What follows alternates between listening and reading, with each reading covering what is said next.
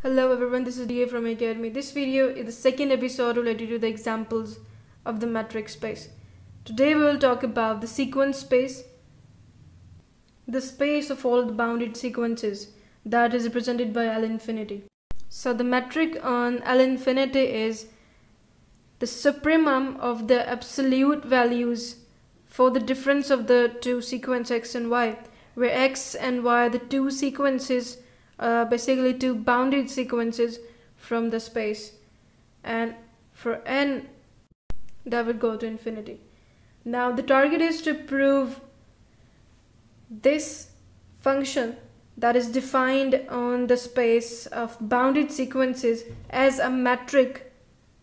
So we know the three basic conditions of a metric. The first is that should be greater than 0. If it is 0, then the two terms must be equal. They have symmetry in it and also satisfy the triangular inequality. So moving toward it, now we have to check that this function must be greater than or equal to 0. If it is equal to 0, then x and y must be same. So this property is obvious because the way the function is defined, the supremum of the absolute values, that absolute value can't be smaller than 0. So proved by the definition of the function. Now we have to check this, that if we suppose that d of xy is equal to 0, then x must be equal to y. So this is equal to the supremum of the xn minus yn, where n belong to the natural number, is equal to 0. We know that if supremum of absolute sequence is 0, then this implies that the sequence is of 0 function. So we can write it here, xn minus yn is equal to 0 for all of the n belongs to n. So we can write xn yn are same again for all n belongs to n. So for all n belongs to n, if every value of x is equal to every value of y, then this eventually, the two sequences are same, so x is equal to y. So this is also true in a converse way. If x is equal to y, then the supremum of the difference of these two sequences term wise must be equal to 0. So the first condition is satisfied here. Now moving toward the second condition. The second condition is about symmetry, that if d of xy must be equal to d of yx. So we know that d of xy is equal to this supremum of xn minus yn, where n belongs to n. So what we have to do is just taking the negative common from this side, and the next will proceed as it is. So the absolute value of the negative is the negative of the thing that must be yn minus xn, and this is the definition of d of yx. So the symmetry has been proved now. The d of xy is equal to d of yx. So this function has symmetry in it as well. Now moving toward the third property. The third property is about the triangular inequality. So we know that the absolute value of x and y must be equal to the absolute value of, if we add and subtract a sequence where n belongs to n.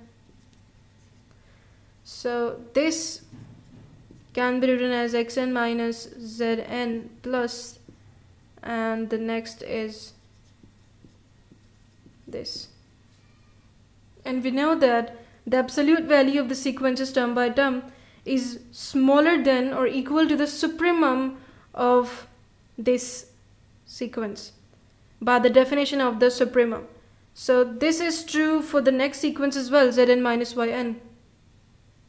So we can write now that if we add both of the terms, then this, the other side of the inequality must be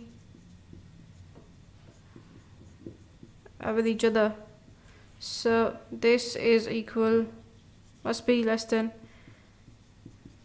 the sum of these two. And we know the relation if a is smaller than b and a is greater than c.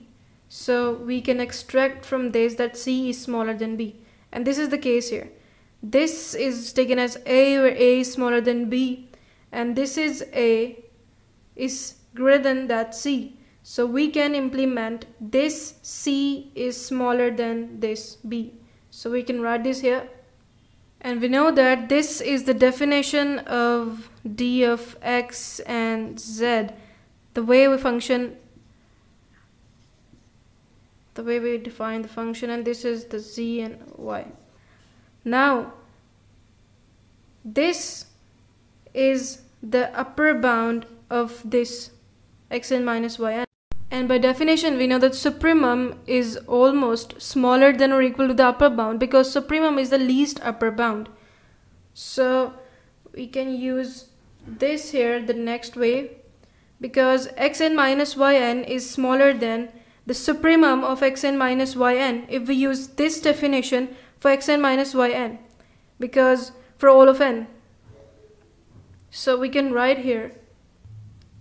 So the supremum of xn minus yn is smaller than or equal to the function of xz, d of xz plus d of zy. And this is by definition is equal to d of xy.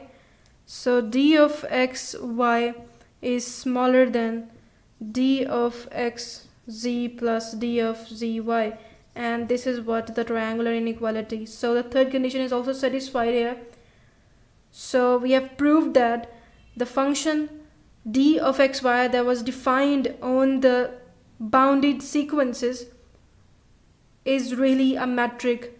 So finally we have proved the function d as a metric on a sequence space. So we can write L infinity and d is a metric space or the sequence space. So this is for now. We're looking for more such videos, then you can subscribe this channel in order to watch more upcoming videos. We will meet in the next video. Till then, take care. Goodbye.